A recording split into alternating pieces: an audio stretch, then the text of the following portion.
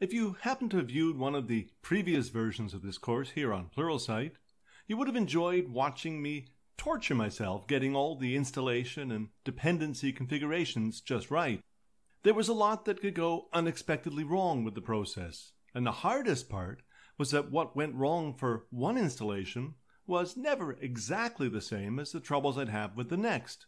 Among other things, this meant that my demos probably wouldn't be all that useful for someone carefully watching the course and then trying to install the software locally. That was then. But this time around, I've got some absolutely terrific news for you.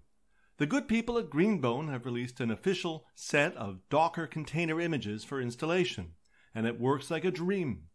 The magic of containers is that they permit exact reproduction not just of code, but of entire file systems and server environments.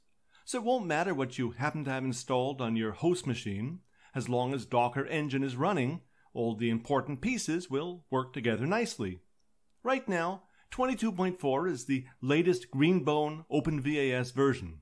So this is the page you'll want to guide you through the installation steps. You'll need to be running one of these 4 Linux distributions on your host, but that could be in a virtual machine running in VirtualBox or something similar. That host, obviously, will also need to have both Docker and Docker Compose installed. Here's how that will look on Ubuntu. Keep these hardware requirements in mind when you plan your host, by the way. Once you've got OpenVAS installed, launching the containers will happen through this rather long YAML-formatted Docker Compose file. Just copy the contents and paste them into a file called docker-compose.yml in your host. Of course, you should never just run scripts you copy from the internet. Always read them through to make sure there's nothing dangerous there. But first, you need to actually get the Docker images.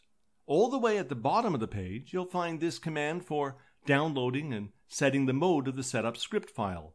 And then this command will, after you carefully look the script over, run it. This will take a few minutes, as there's a great deal of downloading going on. I paused the video through most of the boring stuff. When that's done, you'll paste the text of that Docker Compose YAML file, listing the contents of the current directory shows me that there are indeed now 2 scripts present and accounted for. This next command will reference the Docker Compose script to actually launch all the containers. While that's going, I should note that you might sometimes need to run this script after a host reboot. It may look like everything launched again on its own when you restart, but you could be missing one or more individual containers. There are, as you can see from this Docker PS command, supposed to be 7 in total. You might want to create a script using that Greenbone Community Edition up command to make things easier for yourself. There's one more piece of business to get past before we can open up the OpenVAS UI in a browser. You'll need to create a password for your admin user. That'll work through a simple gvmd command, but where should you run it? Remember, you didn't install the software on your host, it's actually living inside 7 different containers. So it'll have to work using docker exec. I'll point exec to the container named Greenbone Community Edition _GVMD_1. The command itself will identify a user, admin in this case, and give it the new password, admin. But you must promise me never to use such a dumb and insecure password in any real deployments of your own. By the way, you can substitute that gvmd command for cat/var/log/gvm/gvmd.log in order to print out log entries. That can be really helpful for troubleshooting problems. Now all that's left is to open up a browser, enter the IP address of your host machine followed by a colon, and the port number 9392. Since this isn't an encrypted session, you'll have to bypass your browser's warnings, but soon enough, you'll be greeted by the Happy Dinosaur login page. You'll enter your username and password, and you'll be in. That really wasn't so hard, was it? Just keep in mind that OpenVAS is still downloading and indexing vulnerability definitions in the background. While everything looks great on the surface, it may be an hour or so before you'll be able to actually trigger a scan.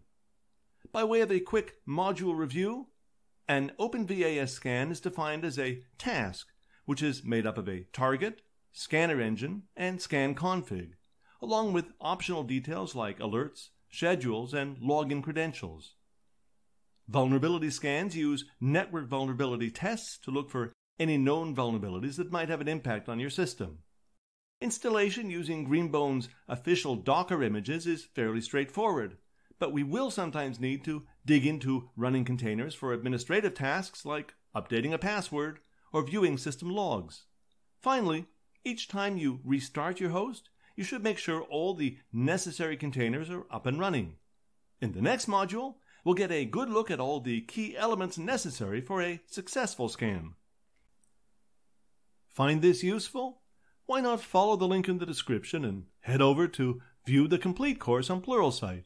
And of course, for even more technology goodness, don't forget to subscribe to this channel.